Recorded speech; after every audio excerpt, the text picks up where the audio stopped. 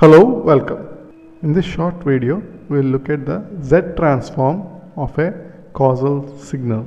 We are going to look at the Z transform of a causal signal.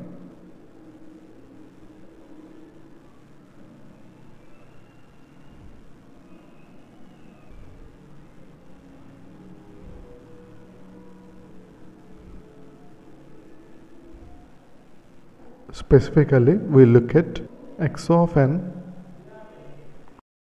alpha power n u of n. So this is a causal signal. So this definition basically means that x of n is equal to alpha power n for values of n greater than or equal to 0 and 0 for n less than 0.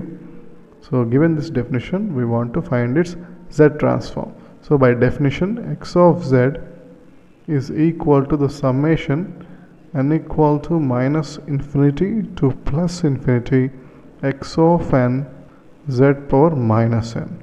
And since the definition of x of n in this example is alpha power n into u of n, this summation will be reduced to summation n equal to 0 to infinity alpha power n z power minus n. This can be rewritten as summation n equal to 0 to infinity alpha into z inverse whole power n.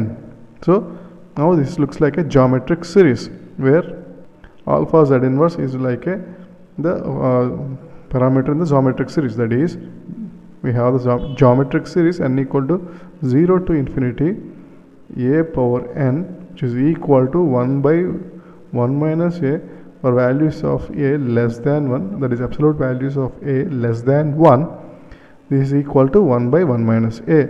So now by equating a to or equating alpha z inverse to a, we can write the Z transform as 1 by 1 minus alpha z inverse provided absolute value of alpha z inverse is less than 1. That is, alpha z inverse is absolutely less than 1.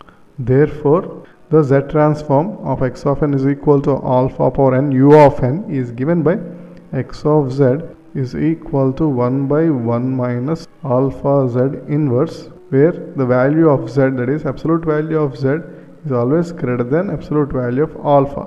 That means the ROC of this Z transform is outside the circle of radius alpha. That is, so the ROC of this Z transform is the whole Z plane outside the circle of radius absolute value of alpha. That is, the radius of the circle is equal to absolute value of alpha.